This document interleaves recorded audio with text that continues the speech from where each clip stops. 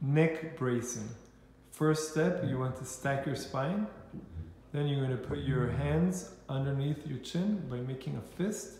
And now you're going to push your hands upwards towards your chin, and your chin is going to press down towards your hands so that you're creating muscle activation in your neck. You're going to hold that for 10 seconds, relax, and then you're going to do it again. Just relax for a few seconds. Again, you're going to put your hands under your chin and you're going to press. So these are neck braces.